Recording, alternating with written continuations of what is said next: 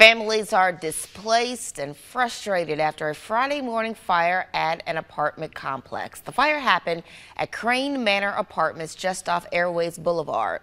Now, we don't know the exact number of people displaced, but 6 units were impacted. Action News 5's Imani Williams is back. She spoke with a resident who said her entire life has not been changed.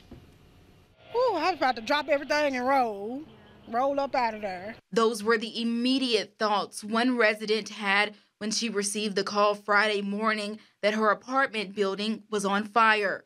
The resident did not want to be identified, but said she is still in awe of what happened. It's just a miracle because I always have to do something for my disabled cousin, and just on today, I'm just glad I wasn't at home. According to the Memphis Fire Department, the call came in around 11:08 Friday morning.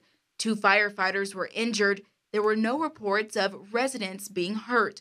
The resident we spoke with says she has not been given a cause for the fire, but said residents, including herself, have complained to management about electrical issues. Like the electricity, the power don't work, and we don't even have any light fixtures out here. And you know, when it get dark out here, and we don't know where the robbers and the killers at.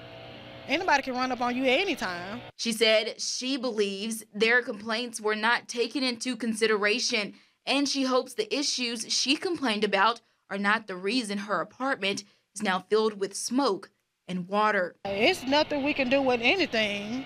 Nothing. Just gonna have to relocate.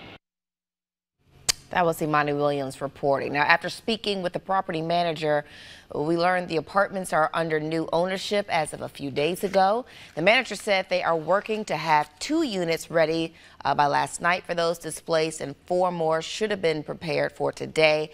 Red Cross also assisted in helping the residents impacted by the fire.